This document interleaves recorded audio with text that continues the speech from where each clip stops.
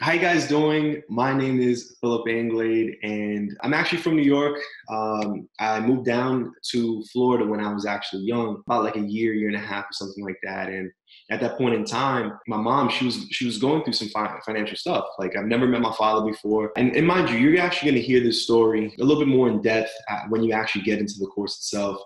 I'm thinking I'll just give you a little snippet, but it was just me and her. We came down here and we were on welfare. I put it to you straight like that. Like we didn't have anything. My mom started out from scratch. You know, we were going from house to house, from family member's house to family member's house. And I was a kid, so I didn't know that, like we were broke, but more than broke. My mom actually had to find work. And when she was actually looking for work, she had to work extra hours. And with working those extra hours, she couldn't just have me be at a daycare because she couldn't even afford it. So she actually flew me to Haiti. And so I don't know if you know this, but I'm actually Haitian. I'm Haitian and Italian. And, I stayed there for about 6 months, probably even longer than that. And to have her get up like on her feet. But when I actually came back, it got to the point where I started to realize like, man, like we're actually, having it tough. Just imagine every single month, like, on the first of the month, you're going to walk in and there's not going to be any lights. Like, it. That's just how it goes. And I just knew that what's going to happen is I'm going to have to go to the cabinet. I'm going to have to, get the flashlight. I'm going to have to get the, the candle to be able to boil some water, something like that. So I can be able to take a, hot bath and be able to eat. And that's how I remember growing up. So just imagine that, like, that's what I remember. I remember playing Monopoly with my mom to do something because there's no lights. There's nothing that we could be able to do. I remember playing with these Beyblade things because those are the only toys that she could be able to afford. I remember one of my Christmas, my mom, she built up that she was going to get me like this, really cool toy. And it was a toy that came from, I think it was like Burger King or something like that. And that's all, man, it really is. That's all that, that she could be able to give. And I always said to myself, you know what? No matter what it takes, I'm going to make sure that I could be able to provide in the best way possible. And believe me, my mom did everything that she could. She provided an amazing life for me as far as like what I've experienced. But what I started to realize is, and especially not having a father figure in my life or just any father or anything like that, I started to realize like, man, I want to make sure if I have a child that I'm there for them, no matter what is the case. I'm going to make sure, no matter what, that I could be able to provide for them and I could be able to really, really give them everything that is imaginable. Not do for them, but be able to provide a certain direction so that they could be able to really grow up in the best way. Now, what I started to realize over time is money is important. So my mom, she told me, hey, listen, if you ever want to become successful, you got to become an engineer.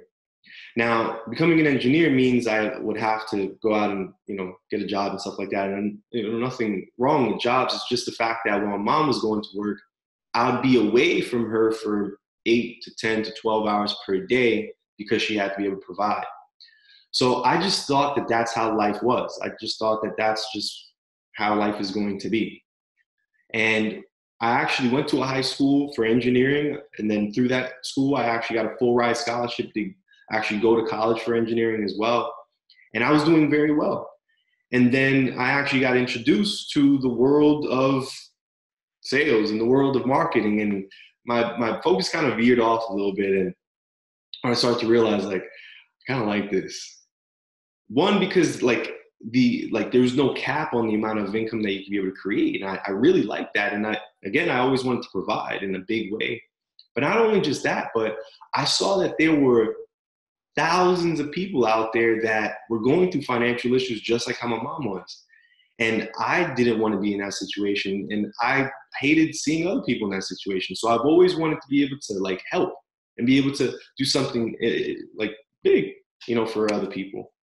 And what happened was I actually started getting pretty good at it. I started making some good money in it. But over time, I started to realize, like, man, not everybody's winning at this. Not everybody's earning the same amount of income. And it just got to me where I would ask my leadership, like, man, okay, I'm doing well, but how can I be able to help others? How can I be able to get them to a higher point? And they said, listen, it's either they're going to put in the work or they're not, and you're just going to have to leave them and, go find somebody else. And I just couldn't get that in my head to be okay. I can't just leave somebody. So I was like, man, I don't know if I can keep doing this anymore. I can't keep on sharing a vision and sharing something that I don't believe in anymore. So I literally had to stop. Now, understand, at that point in time, I didn't have to work. Everything was coming through residual income. So I was good. But literally at that point in time, I realized, man, if I stop doing this, I'm going to have to go back to work. But when I decided that, it was literally at the wrong time. Because the thing is, I just had my daughter. And now going back to what my mom went through, where she was going through financial issues, now I'm going through financial issues, and I have a daughter that's young, that needs stuff.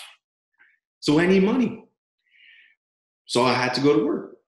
But then I'm in the same hole where it's like, man, I have to wake up at 5 o'clock in the morning. When I wake up at 5 o'clock in the morning, she's asleep. I got to go into traffic for about an hour, hour and a half, which I despise traffic. Either way, I have to go into traffic for an hour, hour and a half, go into a place I really don't want to be at, deal with people I really don't want to deal with, and then go back into that traffic and then come home. But then by that time, I'm tired. And then Amy's about to go to sleep. And it just made me feel like, I need the money, but I want to spend time with her as much as I can. And I just didn't want the same thing that happened between me and my mom, where my best friend was a television, to be the same thing for her. I wanted to make sure that I could be able to be there, but also be able to provide. So literally I asked a friend of mine, hey, listen, what else are you doing for income? He said, hey, listen, I'm actually doing this thing called Forex. I'm like, Forex? What is that? I've heard about that, but, I don't know. Because I've got into stocks before. I've done that before. I've made a good amount of money, but it was only 100% in a year. And when he told me the amount of money that he was making, I'm like, bro, you gotta be kidding. Like, are you for real?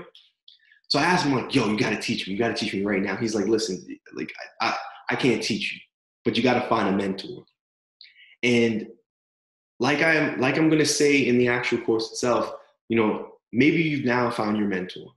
Because what I've realized is this world of Forex, once you know the rules, it's a wrap. And what I'm going to be putting in this course are the rules. The way that I actually got into teaching and stuff like that was literally just by mistake. I was getting into trades for myself. I actually learned how to trade before I got started with this past company. And what happened was I started to realize, like, man, I'm actually doing pretty good at this. My second day, I made $1,000 in that second day and never looked back. It's just been crazy. So when a friend of mine contacted me about another organization that teaches people how to trade, in my mind, I was like, oh, I'm okay. Like, I'm good. But then I started to realize and see in the organization, man, there's some people that really need some help. And they're asking some questions that I think I know about. So, I asked them, I was like, hey, I'm curious. What if I, did a training, on a Sunday or something like that?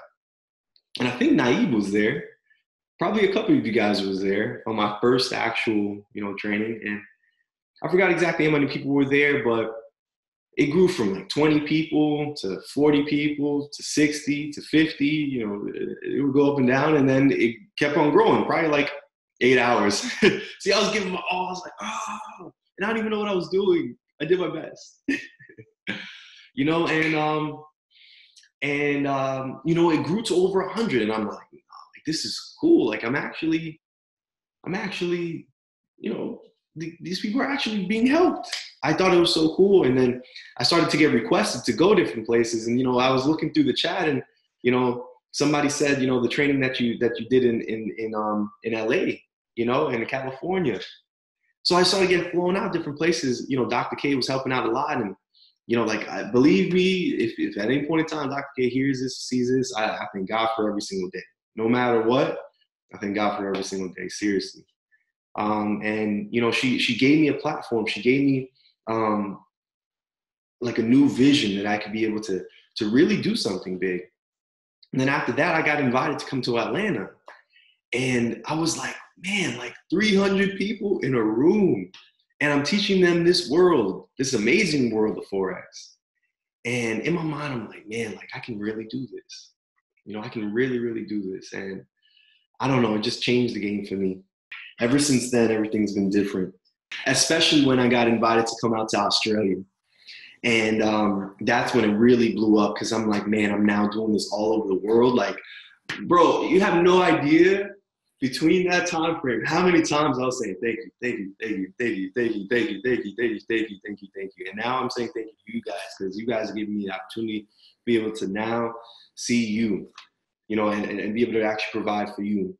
And you know, like what happened was after the Australia event, people were asking me to come back to Australia, or people were asking me to fly out to their cities or their countries or something like that. And what happened was I started to realize, like, man, in order for me to fly somewhere, or in order for somebody to fly to me, I actually have to, like, they have to actually pay for the flight. They have to pay for the actual course. And that can take time to be able to save up for that. And I'm like, man, I can't have people waiting. You know, I don't believe that's right, you know? So I started to realize, like, man, you know, how can I be able to do this in a bigger way? So then I thought, well, what if I just recorded my actual in-person course and be able to actually provide it for others?